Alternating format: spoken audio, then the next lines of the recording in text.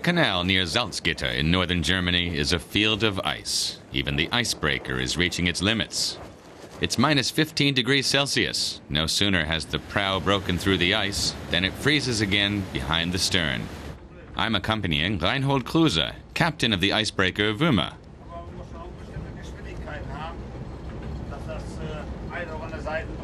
For 40 years, Kruse has been at the helm of the Wümme. In summer, it tugs ships in the harbor. In winter, it breaks through ice. But the ice hasn't been this thick for years. Many of Germany's canals and rivers have frozen over. Traffic is still flowing here. And to make sure it stays that way, Reinhold Kruse and André Meyer get up every morning at 5 o'clock. But they may have to give up due to the cold.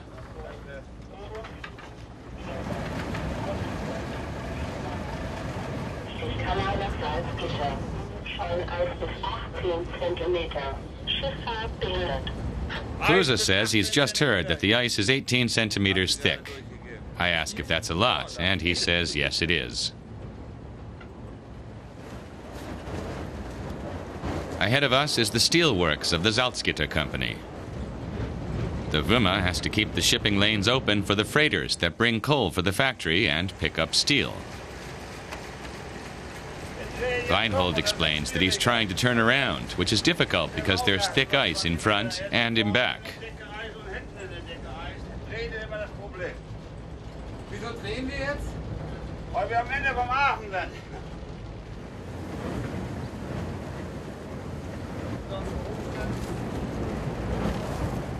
André Meyer shows me around the small vessel. He and Kruse have been on board for 3 weeks straight. 2 men alone in the ice. André says it's small, but warm and cozy. I ask if he always sleeps here, and he says that when they're breaking ice, they're here night and day. I wonder whether it's not too small for 2 people. André says each man has his own area and his own bed. And it works out fine.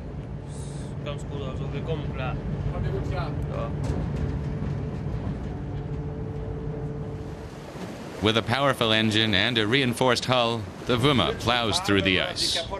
Kruse says that if they didn't have to break up the ice, the big space would be great for skating. But he thinks no one has time for that nowadays anyway.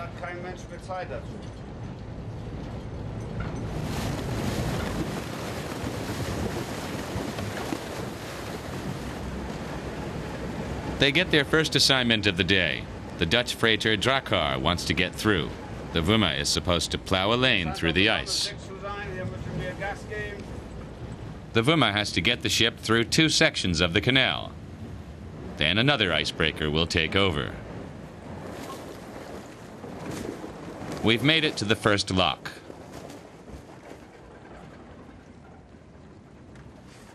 We don't know how thick the ice is beyond it.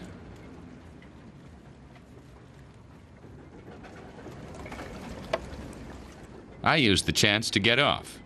I want to know how the crew on the freighter is dealing with the ice. The ship's owner tells me I have to get on board now before the water level in the lock drops again.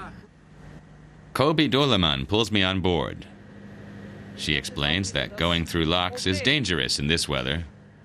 The thick blocks of ice in the walls of the lock could drop onto the ship. And continuing out of the lock is tricky too. I get a bit nervous when I see the icicles above my head. I follow Kobi Doleman back to the bridge.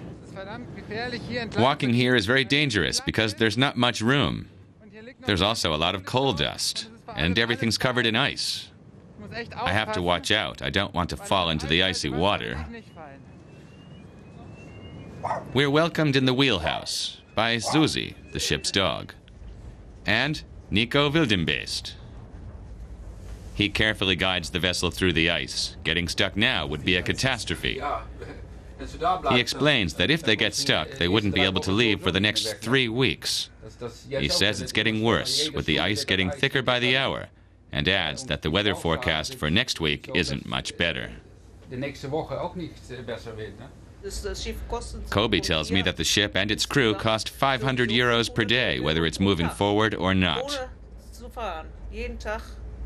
So every day it's stuck is another 500 euros gone. Ja.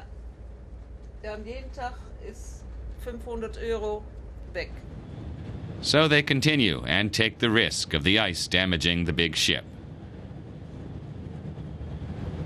Things proceed slowly, very slowly. Even the pedestrians on land are overtaking us.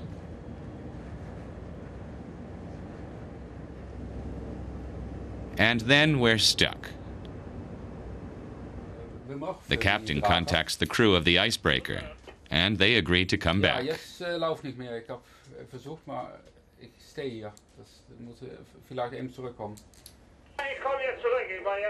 the Drakar's only hope of getting out of here.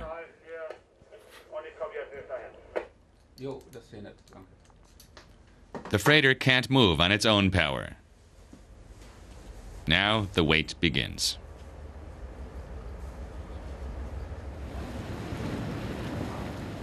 Reinhold Kruse has to try to get as close as possible to the freighter in order to clear the way.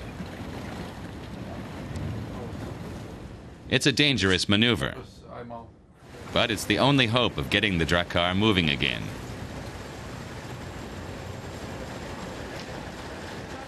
The Wümmer breaks up the blocks of ice along the side of the ship. Then it's full speed ahead. And it works. The Drakar can continue its journey.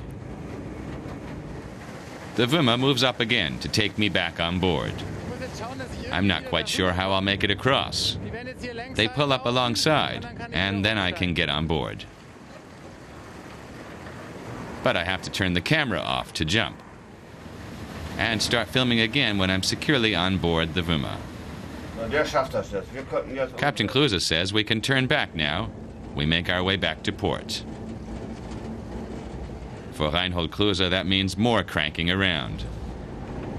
It's back-breaking work, and Reinhold Kruse is 64 years old. I ask him if that was stressful. He says yes, and that it isn't what he normally does. I ask if it was dangerous. He explains that if a piece of ice were to crash into his ship, he can't turn the tug fast enough to avoid it. It's moving forward, and it weighs more than 100 tons. And a collision with a block of ice could tear a huge hole in his hull.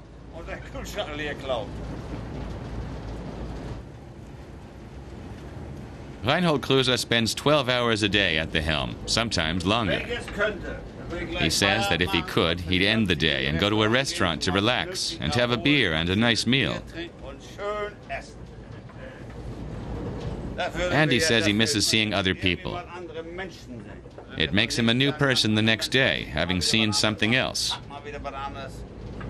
But he can't do that today.